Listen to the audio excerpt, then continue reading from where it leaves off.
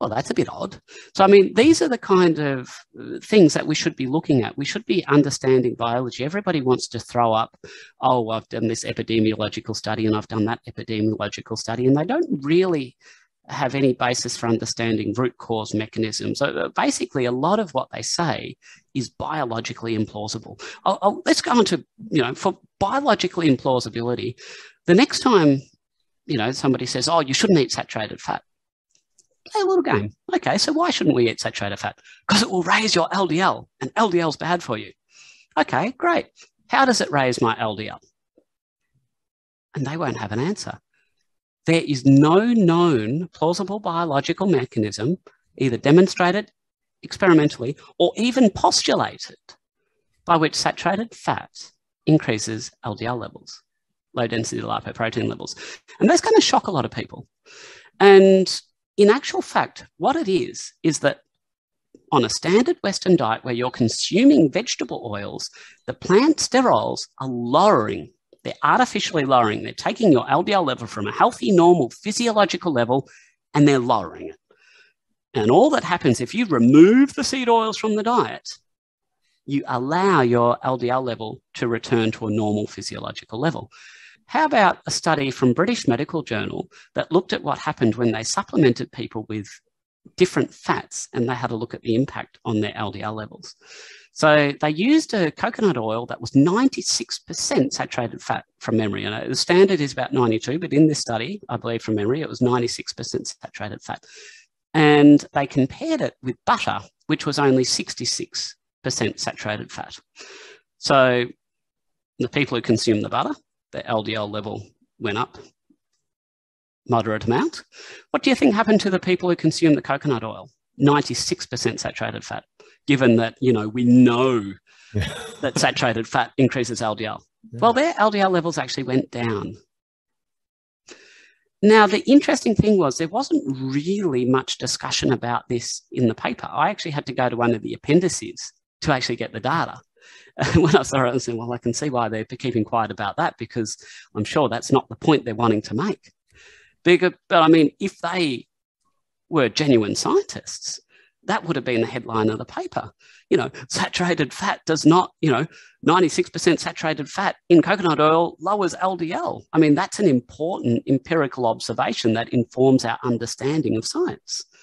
And instead, it's left to people like you and me to trawl through the papers and have a look at the appendices and the supplementary data to actually find where there's been a bit of mischievous reporting. Well, I mean, the interesting thing was that I came across that when the genesis of my lecture on fiber came about. I was writing a chapter for a medical textbook on nutrition. And as you know, when you're writing an academic text, everything needs to be referenced to the nth degree. And I was low carb at this stage, but I hadn't ever looked into the science of fiber. So I got to fiber and said, recommendations. Yes, 30 grams of fiber a day is recommended for adults. Here's the reference. I looked at it and said, well, that's an advisory statement. You know what I think about advisory statements? Not much. Yeah. It's like, well, let me go to the advisory statement and I'll see where their references were. And I followed the chain back, and it would always stop. You could see an opinion, but nowhere was the evidence actually cited. And I'm like, well, this is odd. I mean, I'm looking at research on fiber, and there's a few things that are absolutely well known. So yes, it does increase the bulk of your feces. If you ingest something that the body can't absorb at all, then it's going to have to come out the other end. So your feces is going to be larger. That's obvious. It's an irritant, and it can increase transit time, so things can travel through your intestines quicker. Yes, that is true. But when we actually looked at it in terms of symptoms of constipation, so as a doctor, you don't have somebody come to you and say, oh, doc, just over the last few months, my poops have been quite small. There's no pain or bloating, but they're just a bit small. Do you think you could just make them a bit bigger? Or you don't have anybody saying, look, I did a test, and it's taking 2.5 days for my contents to transit all the way through the gastrointestinal tract. Do you think you could speed that up 12 or 24 hours? I mean, people people aren't aware of this. They have no symptoms. People care about pain. They care about bloating, complain about bleeding. These kind of things are actual genuine symptoms that adversely impact on people's lives.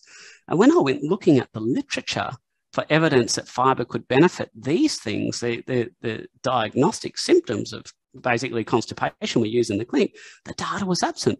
And instead, I found a beautiful experimental trial where they actually put people on different levels of fibre in their diets. They had subjects who all had idiopathic constipation.